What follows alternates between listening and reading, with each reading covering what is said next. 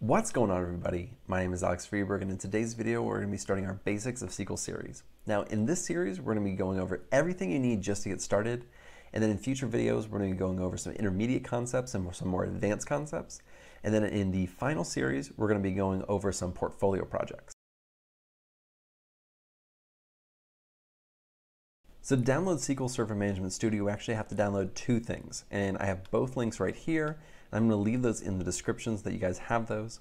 But this one is to actually download SQL Server Management Studio. So let's go down here. I actually deleted it off my computer so I could walk through this with you guys. So we're going to download that. Let's also go over here. This is actually a server. So we have to download a SQL Server. And if you go down right here, there's a free version. Now, I don't need the developer version. I'm just going to download the Express version. It's actually smaller. So let's download that as well. Now once this is done running, we're going to open it up and I'll show you what to do next. So it just finished running. Let's click on it. All right, so we need to install it. We're going to click yes, and this is going to take a little while. So this popped up, I clicked install, and it's been running for the past couple of minutes. Apparently I was not recording, so I apologize for that, but that's all I did. So now it's been installed, I'm actually going to pull it up right here. And let's open it up. Now when it pulls up, it's going to ask you to connect to a server, and that's why we downloaded the SQL Express server. So let's connect to that. And there you go. It's as easy as that. So now we have SQL Server Management Studio set up, and we are good to go. So the first thing that we need to do is actually create a database. So let's go over here to databases and let's click new database, and let's just do SQL tutorial. Keep it simple. And if we click that, it's going to create our database for us. Now when you open up the database, there's going to be a lot of stuff. You really do not need to know all this. Really what we're going to be sticking to is this tables right here. As of right now, we do not have any tables, so we need to create tables. Now there's two ways that you can do that. You can click right here and you can go to new and create table. We're not actually going to do that. We're going to create it using a script or a T-SQL. So we're going to go over here and do new query, and we will get started on actually creating the two tables that we're going to be using for all the stuff going forward. All right, so let's get rid of me because we really don't need to be seeing me anymore.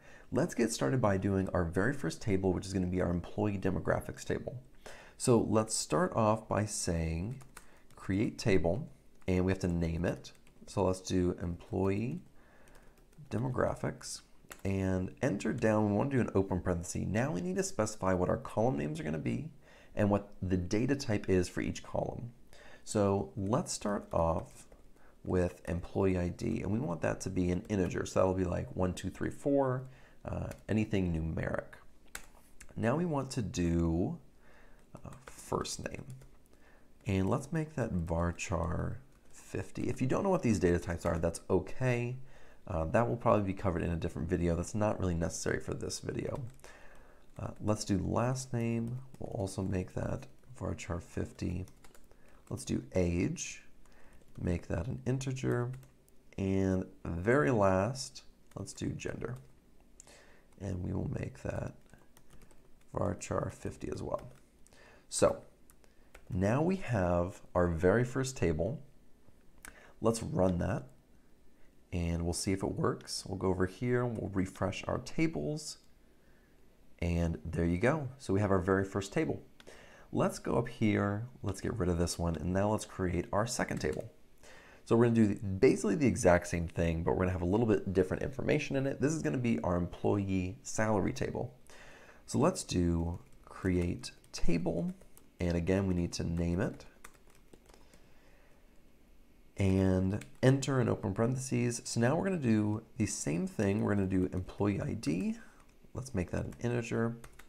Now we want the job title because we want to know what they do, and this one is going to be varchar 50 because we keep it pretty simple. Whoops. And then for our very last one, we're going to do salary, and that will be integer as well. And I'll just do parentheses here. So let's create this table. Let's see if it is there. And there we go. So let's open up one of these tables really quick, see what's in there, see what it looks like. As you can see, we do not have any information in there. When you create a new table, sometimes when you open it up, you're going to see this. If you want to get rid of that, you just need to do I think it's called a hard refresh or something like that, but you can do Control-Shift-R. Let's see if it works for me. I just did it.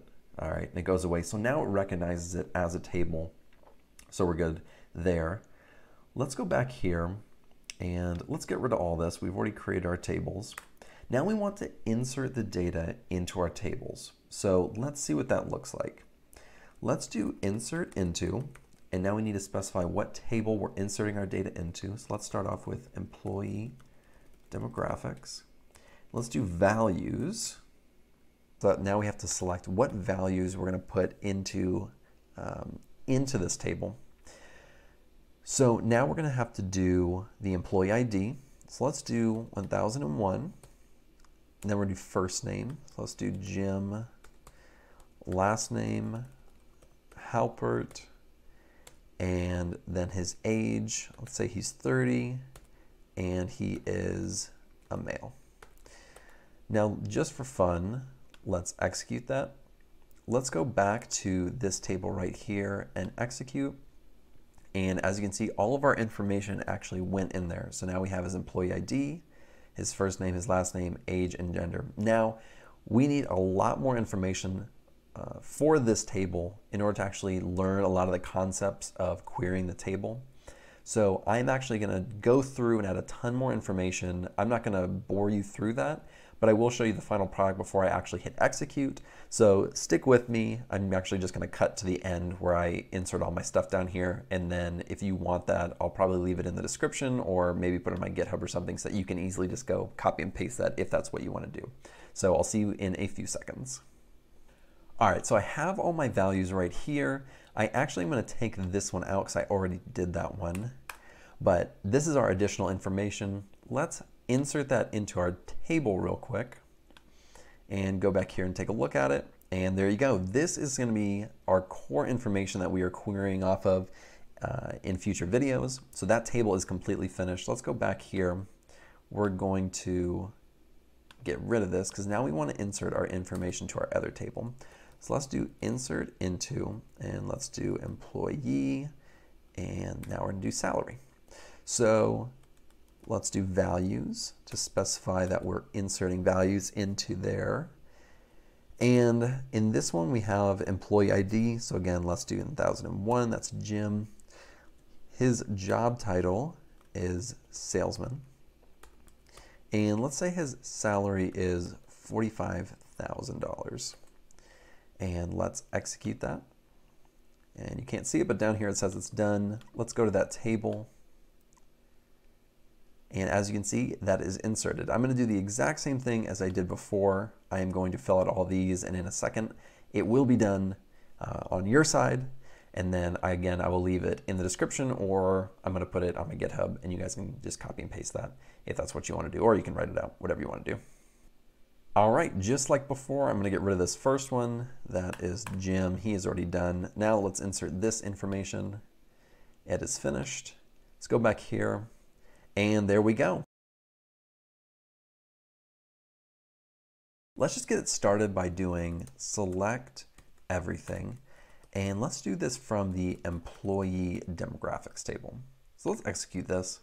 If we wanted to only show the first names, we can just do first name and run that.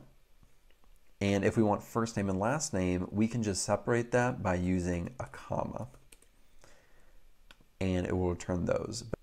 But if we want to return all columns and all rows, then all we have to do is use this star. So that's what the star does. Now, we have 9 rows of data here, and if we only wanted to return, let's say, the top 5, we can easily do that. And we can just say top 5 of everything. Now, the reason this could be useful is, say you have a table that has millions of rows in it, and you only want a small sample, you can say select top 1000. And when you do that, it will only select the top 5 rows.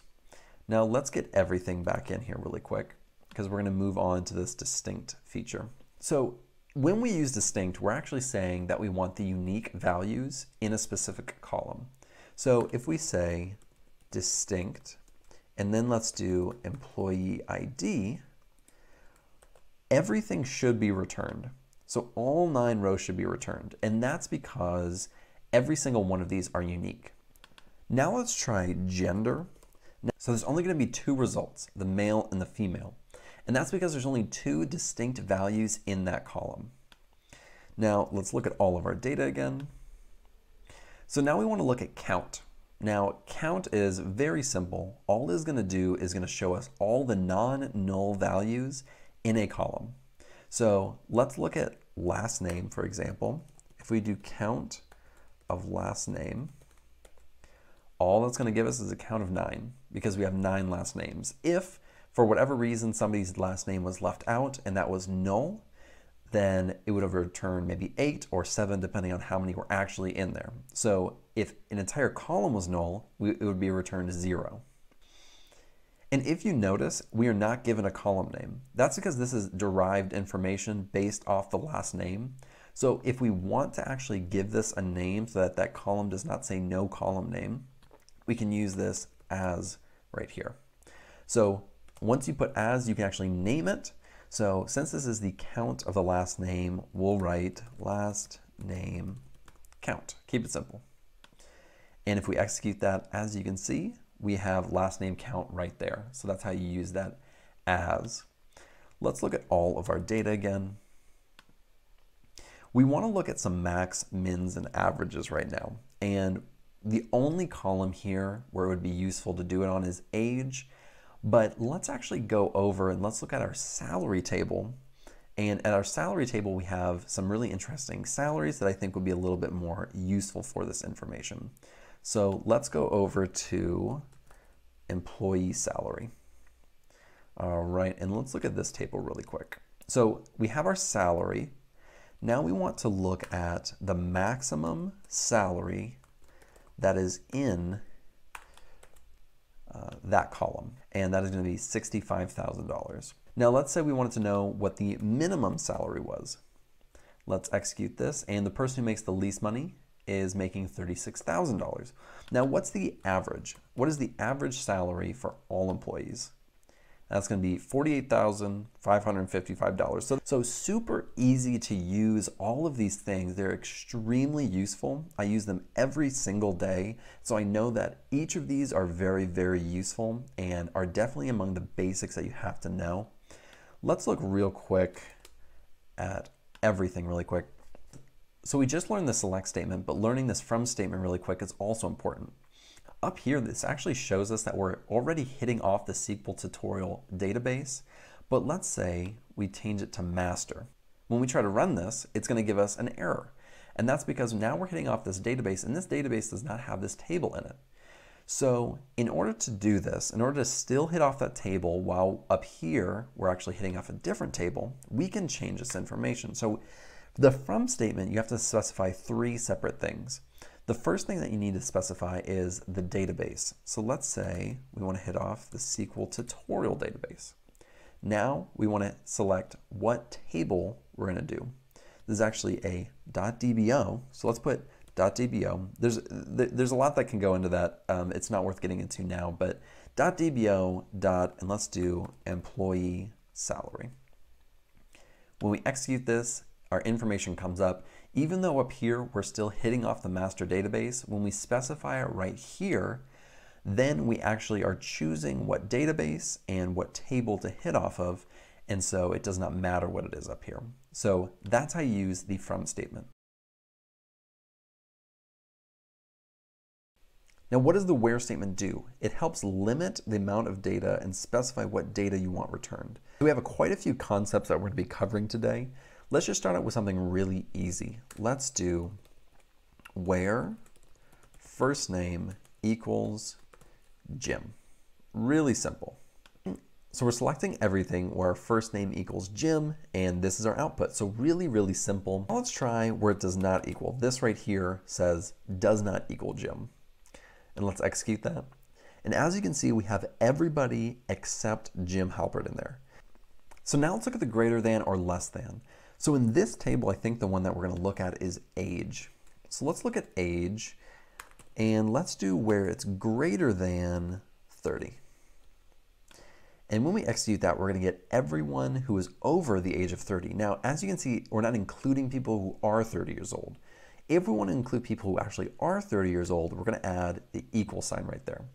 So we should be seeing people who are now 30. So before, Pam and Jim were not in there, and now they are.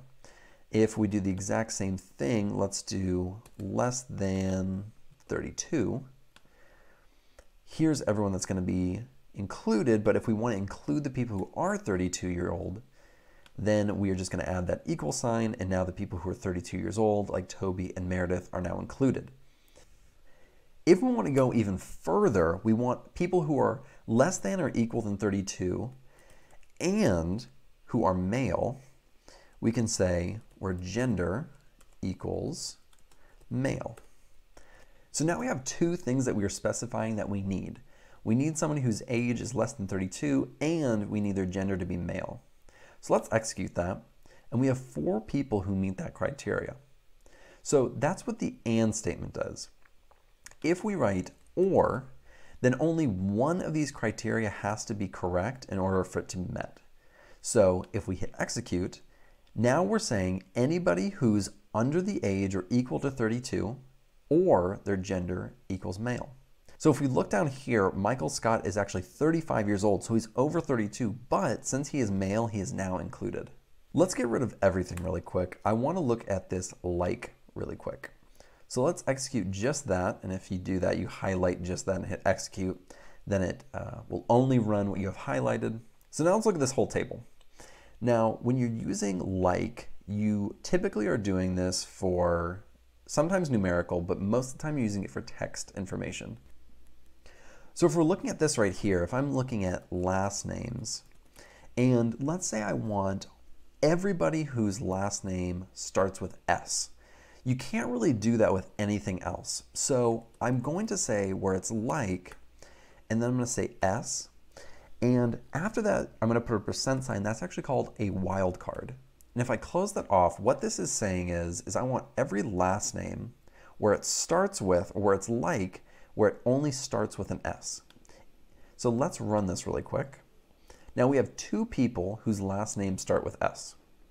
Now, if I put a wildcard at the beginning, we are now saying where there's an S anywhere in anybody's name. So let's execute this and see what we get. So now, even if the S is like Flenderson towards the end, it still counts.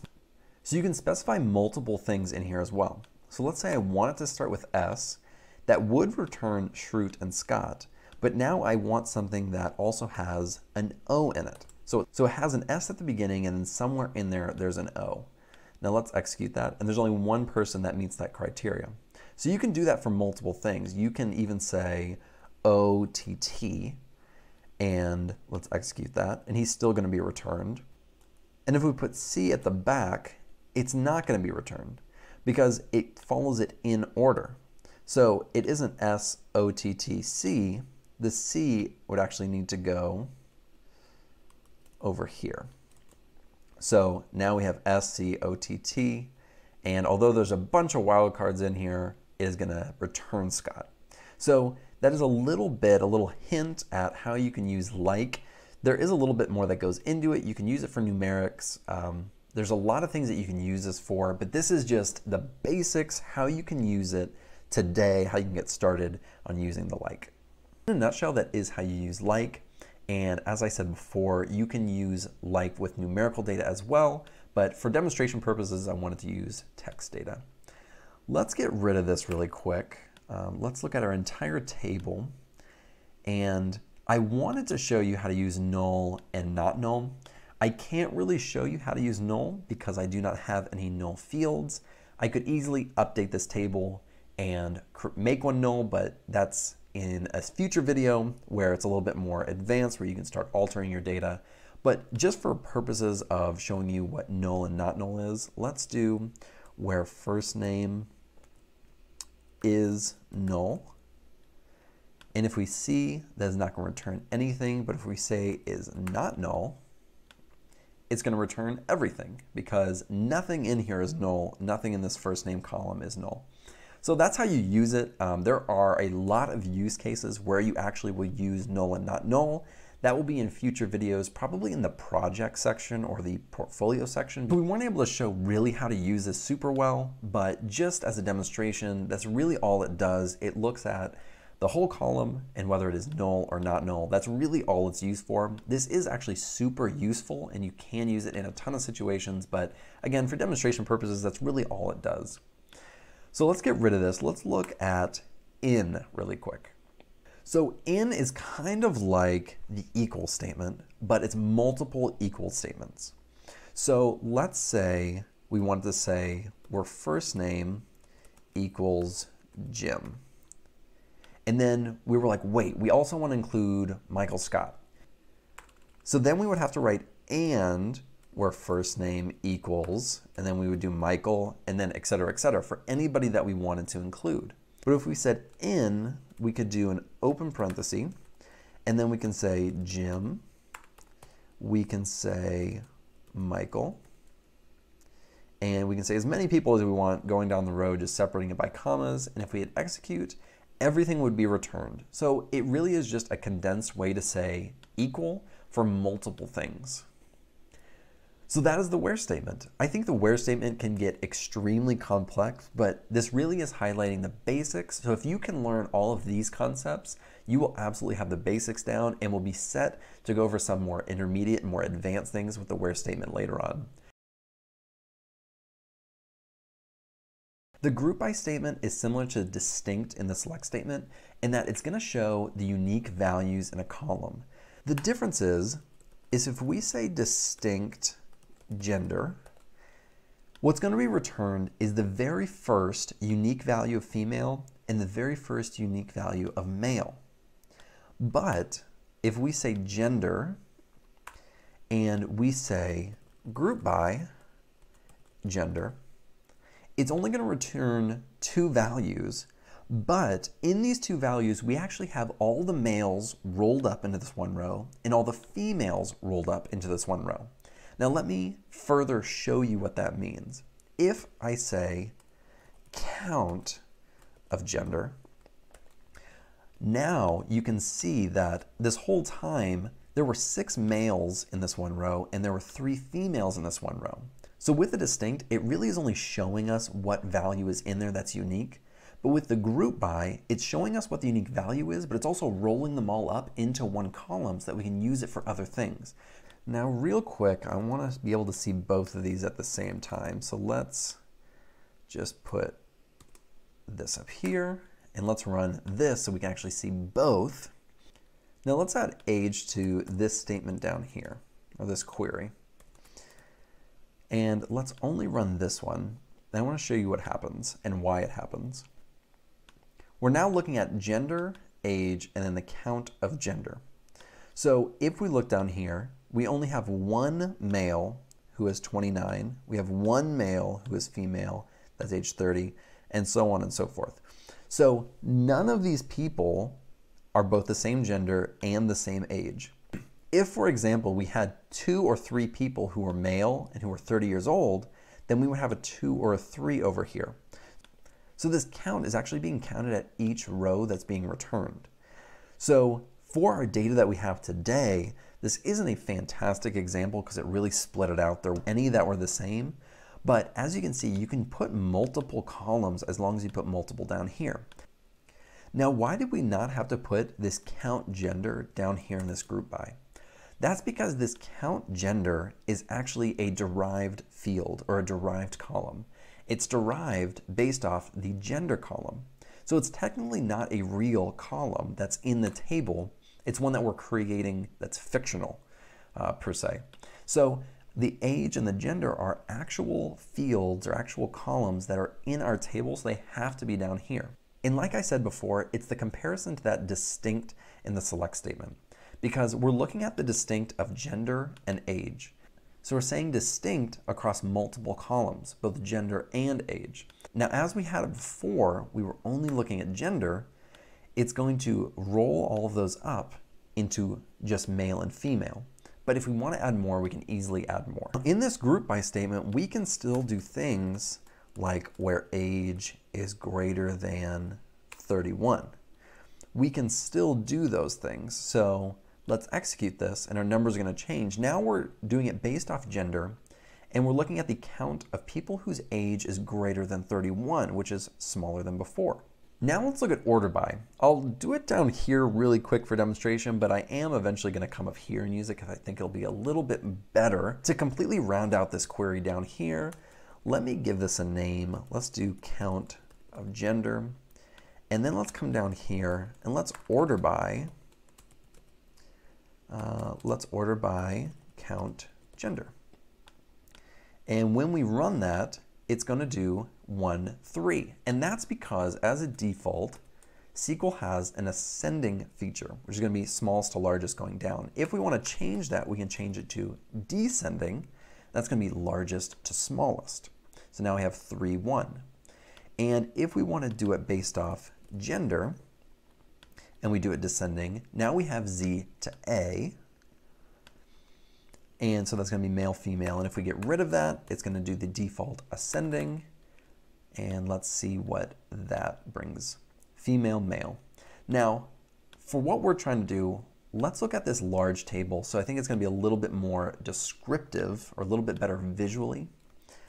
Let's do order by, and let's do age. Let's run this, and it's going to order smallest to largest. If we do descending, it's going to do largest to smallest. Now, you don't only have to do just one thing. You can do multiple columns. So if I wanted to do age and then gender, I can do that as well. So let's do gender. And let's run that. So now we have the age, but under the age, we also have it ordered by female, and that's in ascending order. So A, B, C, D, E, F, so females first. So it's going to be female first, and then it's going to be male. And again, female and male. Now, we don't have to just let it be ascending for each one. If I wanted to do it reverse in this column, I can do descending. Now let's run that. And when we have 30, now male is first and female is second. And if I wanted to do that over here, I can do descending. And now we have them both descending. So it's going to go top to bottom. And when we have 32, it's going to be male, 32 female. So you can specify lots of different things in here, and we don't actually have to use column names. We could just use numbers. So if I wanted to do 1, 2, 3, 4, 5, I could. But let's try to replicate the exact same thing before. This would be column 1, 2, 3, 4. So let's do where 4 descending, and then let's do 5 descending. And if we execute that, it's going to give us the exact same result as if we'd actually put in the column name. And I do use this a lot. Oftentimes I don't use the column name. If it's a small table, I'll just use the number. So in my actual queries, I do this a lot where I just use the number instead of the column name. So that is the group by and the order by statement. And if you have walked through my previous videos, you should be completely done with the basics of SQL. So congratulations. The next thing to do is really just practice the basics, because the basics are what you're going to be using day in, day out. And so what I would recommend is create a few more tables, query those tables, try to think of use cases and what you would actually want to know from that information. After that, I would move on to my intermediate videos if those are already out, and then I would move on to my advanced videos. Those are going to go over some more challenging topics, but things that would be very useful for anybody to know. In my next video, I'm going to be going over intermediate SQL topics, things like joins and subqueries, and a ton more. So if I already have posted those, be sure to go check those out on my page. And if I haven't, I hope to have those up soon. Thank you guys so much for watching. I really appreciate it.